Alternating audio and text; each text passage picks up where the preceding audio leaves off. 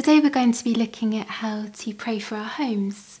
Maybe you've just moved into a new home and you would like to invite God into this new chapter in your life and bless this new home that you have.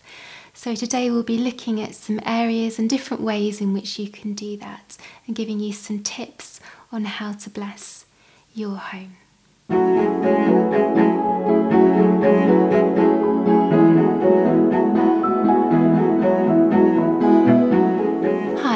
So our homes are very significant places of shelter, of provision, of growth, of sanctuary. And so it's very important that at every stage in our lives that we commit our homes to God and ask for the Holy Spirit to come and move and bless the places in which we live. It's not about bricks or clay or mortar or wood. It's about relationships, it's about comfort, it's about growth, it's about change.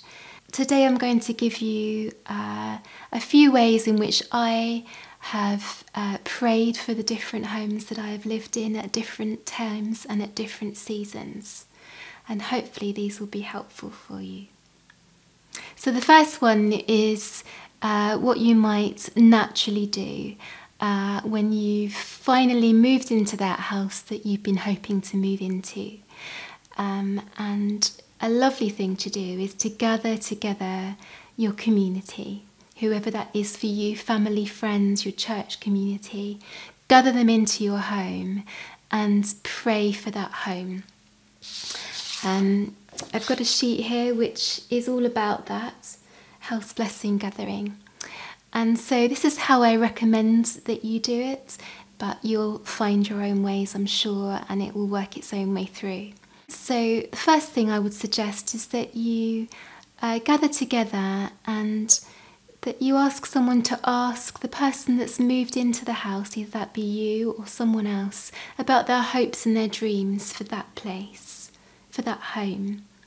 Remember to listen, remember to take in what they're saying, ask questions off the back of what they say. And secondly, ask as well if there's any worries they have about that new home, any concerns, any transitions that will be difficult for themselves or a member of their family. And take those into account as well. The second thing to do is to split up into twos or threes. And make sure before people arrive that you've placed some paper in each of your rooms.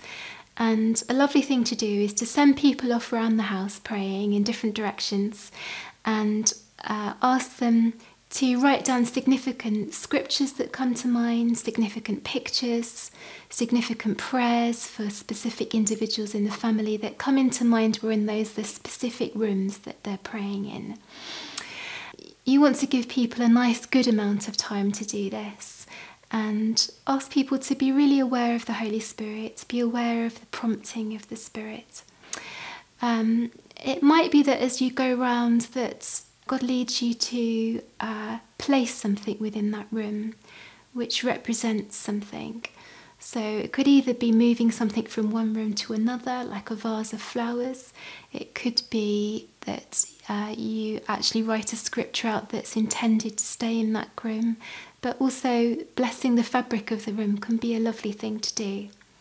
And lastly, gather everyone back together in the largest room and then share together so that those that are going to be living in the home really hear the feedback of those people who have been praying, and then stand and pray with that family, pray with those people about that new home.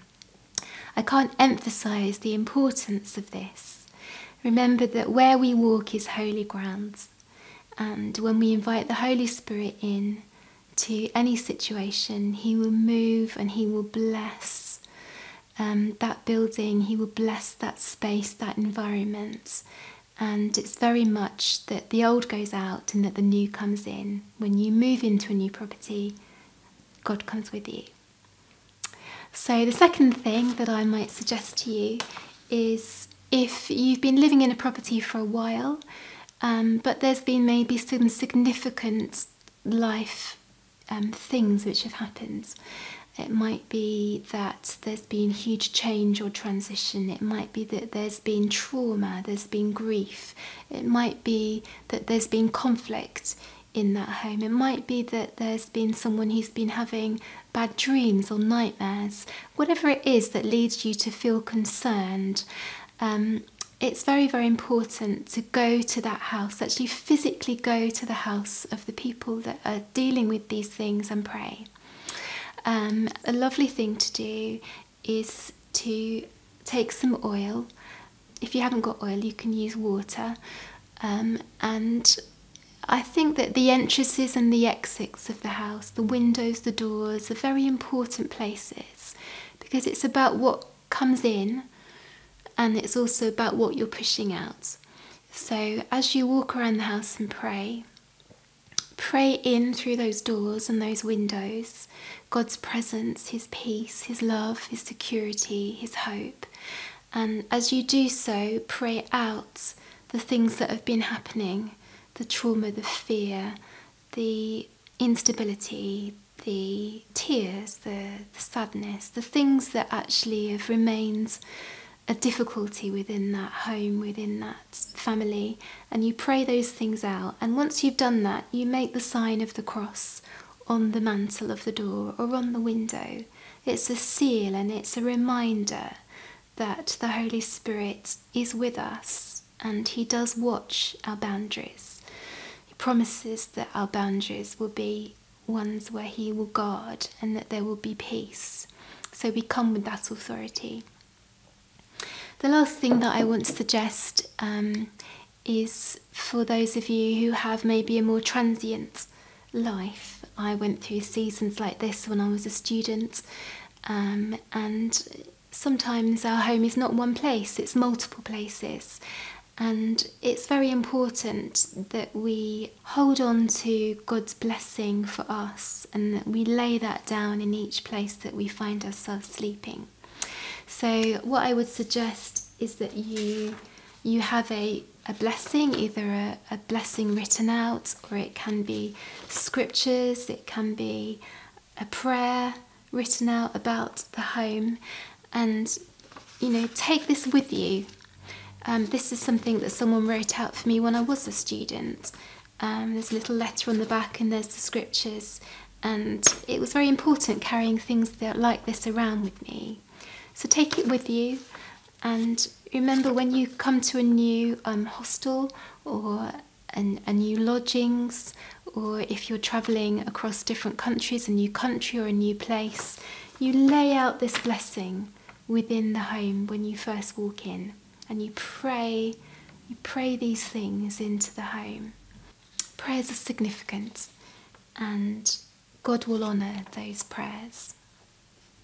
So I hope that gives you some ideas of ways in which you can pray for your home.